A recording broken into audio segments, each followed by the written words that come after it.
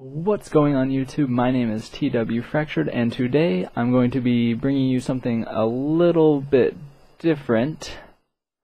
I'm going to be doing a unboxing of a SteelSeries Sensei Raw rubber surface mouse. So I'm going to go into why I decided to get this mouse. So the mouse I had before, the Deathadder, I don't even know when it's from. I think I've had this for at least like 4 years, I want to say. This thing has held up fantastic. But I don't know if you'll be able to hear this. It makes some weird creaking noises now. It's like falling apart almost. So I decided it's finally time for a new mouse. I've been deciding between a few different mice, the new Deathadder, the 2013, the Corsair M65, and this one. So I finally decided on going with this one. I'm going to test it out, see if I like it. If I end up not liking it for whatever reason, I'll return it and pick one of the other ones. But I think I'm really going to like this one. So I'm just going to jump into having it out of the box.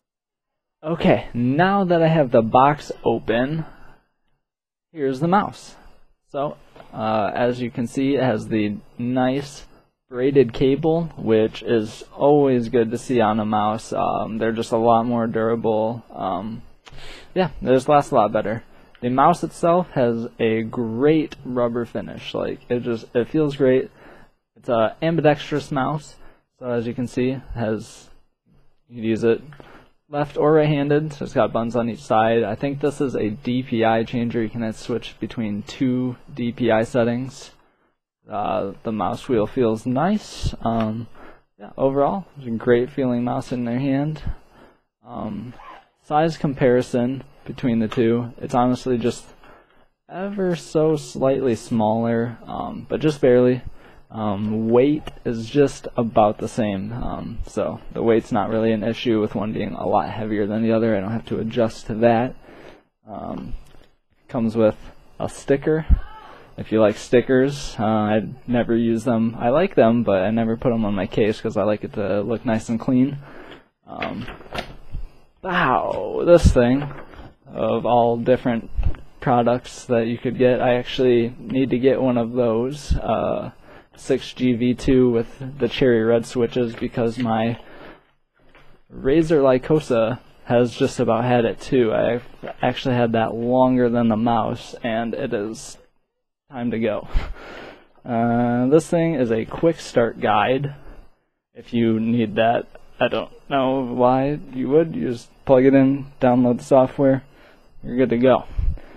So yeah, that is the unboxing, a slight quick overview comparison to the Deathadder of the SteelSeries Sensei Raw with the rubberized finish. I definitely didn't want to get the like frost blue or the gloss, because glossy surfaces are no good.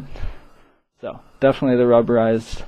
Okay, so I'm going to give you a quick rundown of downloading the software to go with the mouse. So if you go to the SteelSeries.com, up at the top, go to support and then downloads, you'll get to this page. So you can either find your mouse in the list or just download it from down at the bottom, the SteelSeries Engine. Download it for Windows or Mac, whatever you have. So I'm just going to go ahead and download this now. Okay, so just a quick tip before you before you install the engine, just do the firmware update just in case.